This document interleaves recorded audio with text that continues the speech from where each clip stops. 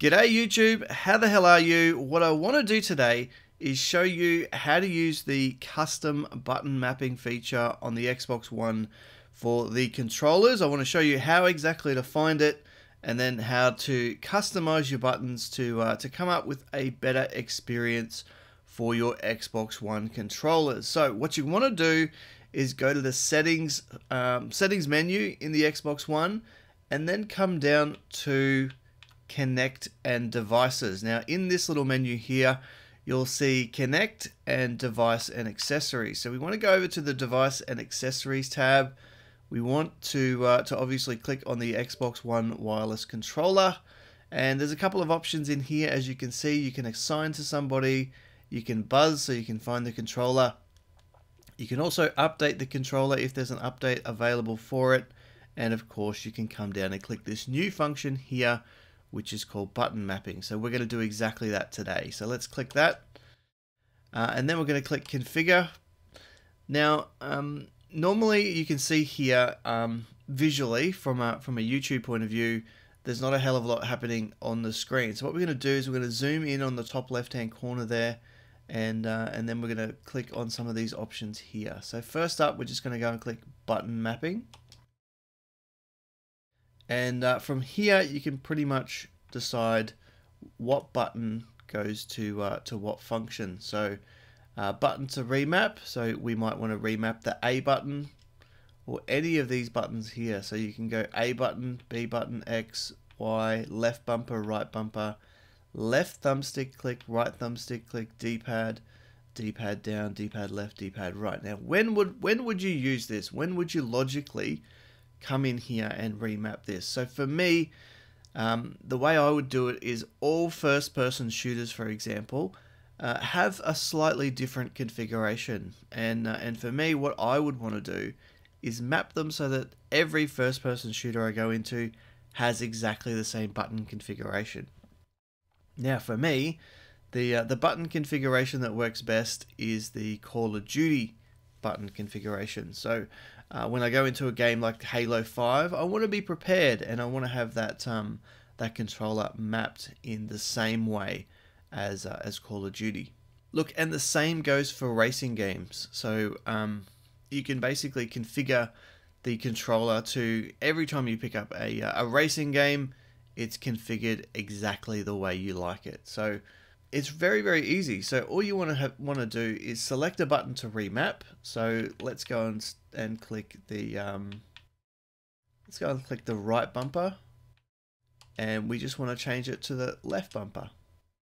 So there you go. All we've done is swapped our right bumper over here to the left bumper. Now I don't know why the hell you'd want to do that, but like I said, if that's a functionality that then resolves a certain scenario for you, then absolutely go ahead and do it.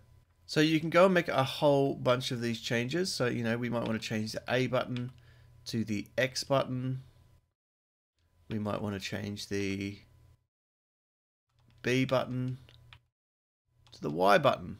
Now as you can see here on the right hand side, the controller actually shows you a reconfigured version of essentially what you've just done. Alright, now one thing you are definitely wanting to be conscious of, if you jump out of this menu and you go back one level,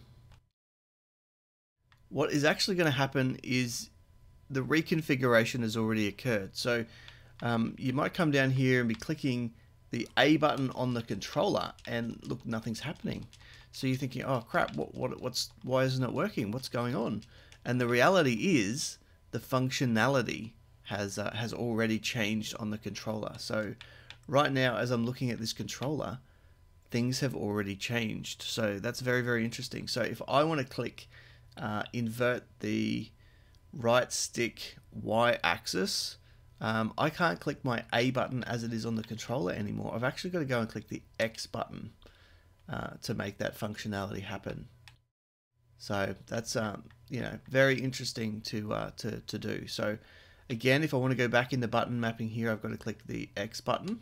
So as I do, normally I would click the A button, but because we've reconfigured it now, things have already begun to change. Now I want to go and revert all this, restore back to default, and we're good to go.